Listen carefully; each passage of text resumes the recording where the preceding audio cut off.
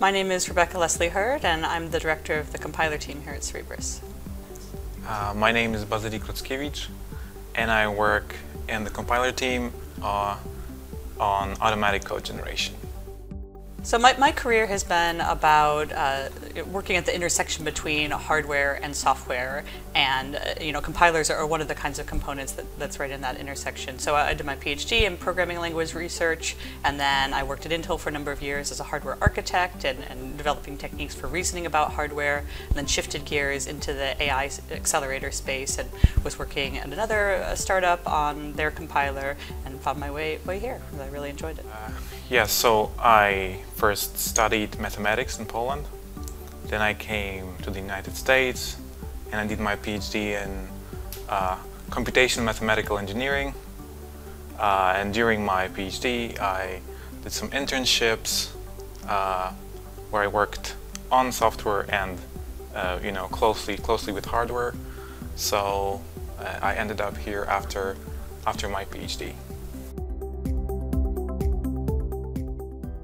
A compiler is a bridge between human beings and computers, and the job that the compiler is doing is taking an abstract representation of a computation that's understandable by that human being, and it's translating into something that can be executed by a machine in the most efficient way possible. And if we're doing our jobs well, then we really raise the level of abstraction that's available to the human programmer while maintaining that really efficient mapping to the low-level hardware.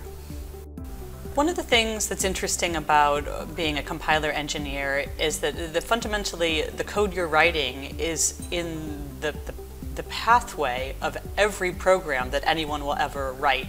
So there's a lot more focus on correctness. If you're writing an application and you make a mistake, you have a bug, that just affects your application. If you're writing a compiler, you make a mistake, you have a bug, that affects every program that anyone ever writes potentially. And so there's a different mindset in compiler development to be really focused on being precise, being thoughtful, and getting to that correct result, while also trying to maximize what you're doing out of the hardware, really get performance. If you're writing an application, you're kind of assuming that the compiler is going to solve parts of the performance problem for you, whereas when you're writing the compiler, you have to be the one to solve that problem. So there's some unique coding challenges as you write a compiler versus other kinds of application. So when we think about compiling for the wafer scale architecture, there's two problems that we really need to think through. One is for each of the individual processing elements on the wafer, how do we generate the most efficient code possible? And the other aspect of the problem is how do we distribute the computation being performed across the million cores that exist on the wafer? There's a few different jobs that a compiler engineer will do here at Cerebras. So one kind of role that people have is designing optimizations, trying to figure out how you can transform the code from the original program into something that executes with maximum efficiency on the processing elements.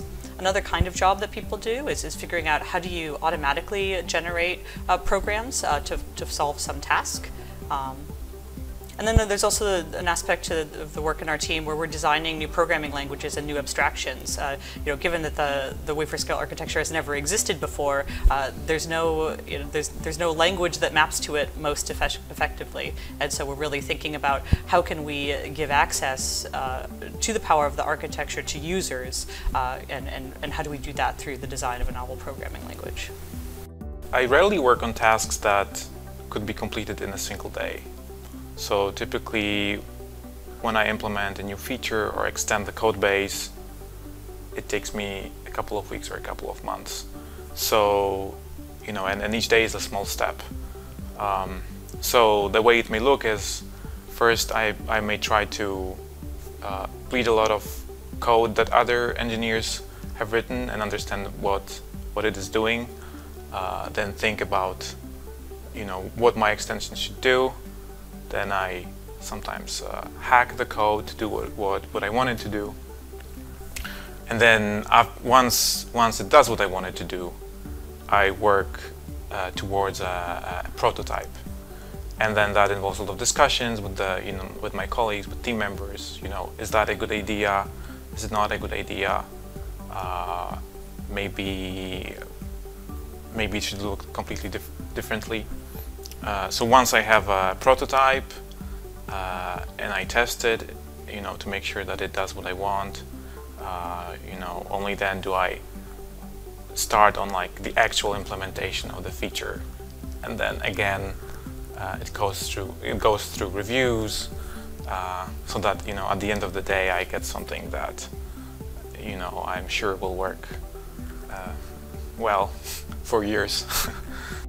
I really enjoy working in the hardware space because I believe that with new hardware architectures, you enable people to solve new problems. You can compute things that weren't previously computable, and that unlocks new directions for research and technology. But hardware is just a pile of silicon if there isn't software to drive it, and compilers are the central piece of putting the hardware into users. So anything that an ML researcher does, or that a scientist, any problem that they want to solve, the compiler is what bridges the gap between them and the hardware and makes those problems solvable. Fundamentally, what I like about working at Cerebras, it comes down to two things: the technology and the people. And we're working on really innovative, cutting-edge technology that's enabling new problems to be solved in the world, and I find that exciting and rewarding. But I also really enjoy the people that I'm working with, making it happen. Everyone here is extremely collaborative, extremely technically sharp, and that combination of having great technological ideas and a great group of people working together to make them a reality, I find to be the best thing about working here. I interned at big organizations. I worked at smaller companies, but for me, what's important is to work on something interesting with cool people. One of the things I really enjoy about working at Cerebras is that there's a lot of open problems to be solved, and that this architecture hasn't existed, the scale of processor hasn't existed, so there's a lot of unknowns, and how do you compile for it efficiently, what kinds of abstraction should you make available to users so that they can leverage that power. But we're also doing something very practical in that we're delivering this to users, and so we're solving interesting open problems, but delivering a very practical impact to the world. Yeah.